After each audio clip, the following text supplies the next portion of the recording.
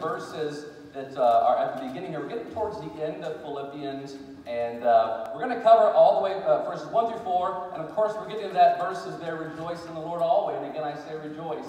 And so a famous verse there. But what leads up to that? What's it talking about? Excuse me, I want to preach a message this morning entitled, and I'll explain it as we go, Parental Advice.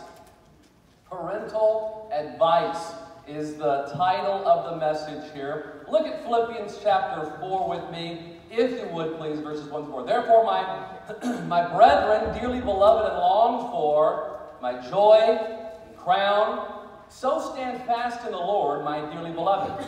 I beseech Euodias and beseech Syntyche. I always remember that by saying centipede, because that name's weird. Syntyche, there we go. Syntyche, that they be of the same mind in the Lord. Now let me help you out with something. Those are women's names. Euodias and Syntyche. All right? Now, before I make fun of these names, anybody here named this? Anybody know someone named this?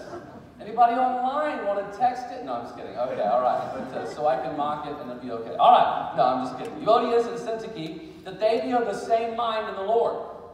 And I entreat thee also, true yokefellow, help those women which labored with me in the gospel, with Clement also, and with other my fellow laborers, whose names are in the book of life.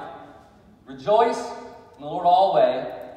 And again I say rejoice. Father, I pray that you bless our service this morning. I've enjoyed the singing. I've enjoyed the fellowship. I enjoyed Sunday school. And Lord, I need your word this morning.